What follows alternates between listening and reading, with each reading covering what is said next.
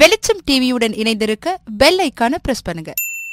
குடியுரிமை திருத்த சட்டத்தை திரும்பப் பெற வலியுறுத்தி பல்வேறு இஸ்லாமிய அமைப்பினர் மற்றும் மாணவர்கள் போராட்டத்தில் ஈடுபட்டு வருகின்றனர்.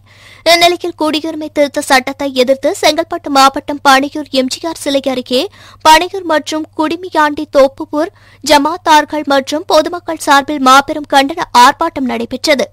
இந்த ஆர்ப்பாட்டத்தில் ஜாமியா அல்ஹீதா அரபிக் கல்லூரி முதல்வரும் அடையாறு குராசானிபீர் பள்ளிவாசல் தலைமை இமாம் அல்ஹாஜ் மௌலானா சதீதுதீன் பாகவி கலந்து கொண்டு கண்டன உரையாற்றினார். இந்த சட்டத்திற்கு எதிராக நாடு முழுவதும் ஒன்றுபட்ட ஒத்த கருத்துடைய எதிர்க்கட்சிகள் போராடி கொண்டிருக்கிறார்கள். கல்லூரி பல்கலைக்கழக மாணவர்கள் போராடி கொண்டிருக்கிறார்கள்.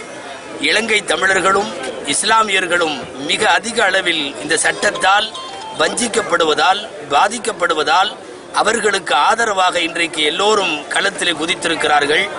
பல்வேறு மாநிலங்களில் இன்றைக்கு கலவரச் சூழல் காணப்படுகிறது. இவ்வளவுக்கும் காரணமான ஒரு மோசமான இந்த குடியுரிமை திருத்த சட்டத்தை அரசு வாபஸ் பெற வேண்டும்.